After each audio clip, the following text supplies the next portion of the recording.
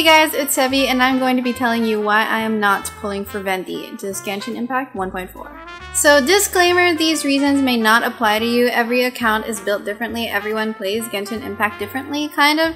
So, you know, these are just my personal opinions, these are specialized for my account. So reason number one is that I am in my late game of Genshin Impact. I'm AR 53. The thing about the late game of Genshin Impact is that the content there, which means like Spiral Abyss and then the incoming new releases that they're having with the bosses and all that, what's more important there for me are things like shields, lowering resistances, and proccing elemental reactions. Things like Venti's crowd control, which is really his biggest asset, become less and less relevant by the end game.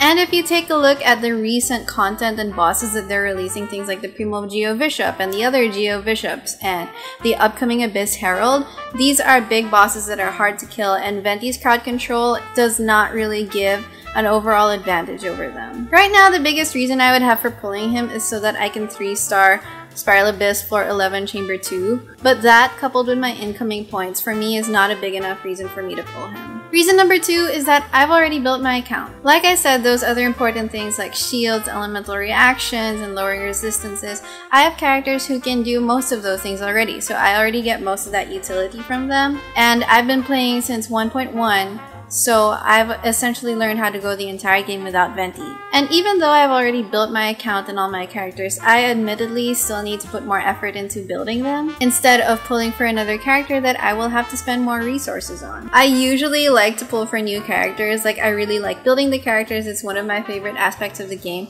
but I've reached a point where I kind of have a lot. I'm not wanting any more characters, so yeah. Reason number three is that I already have my character and team comps, and frankly, I don't really need Venti to take up another party slot. I think I've already solidified my team comps, and I still have more and more to explore. But having said that, the current team comps I have, they don't require a Venti. For example, I already have Sucrose, and while her crowd control isn't as good as Venti's, she can do other stuff like elemental absorption and EM stacking, which, like I said, is very important with elemental reactions, which I like in late game. Reason number four is that I'm not simping for him, and by that I mean when it came to Zhongli and Ganyu, I was like so attracted to their character design, their story, their abilities and all that, that I just felt like I had to get him. Like I simp for them so hard.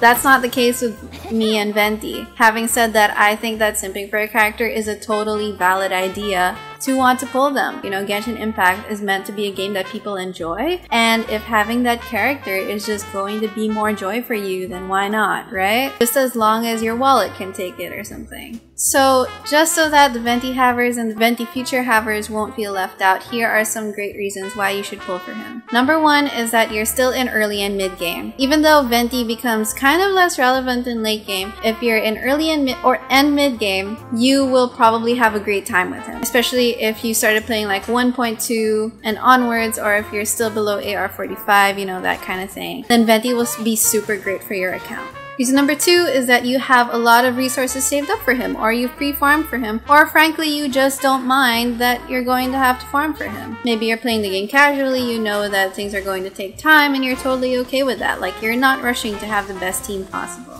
Number three is that you truly believe your team comps need him, especially over any other character that might come out soon. And reason number four is that you're a Venti simp. Like I said earlier, if you really love his character, if he's your comfort character, if he's like your pixel bestie or something, then why not? Just go for it. Just try not to break your bank or anything while you're at it. So basically, those are the reasons why I'm not pulling for Venti, and a little bit on why maybe you would pull for Venti. If you're going to pull for Venti, I wish you all the luck in the world. I will manifest for you. I will manifest that you will be a Venti haver. And yeah, enjoy Genshin Impact 1.4, guys. I'll see you around soon.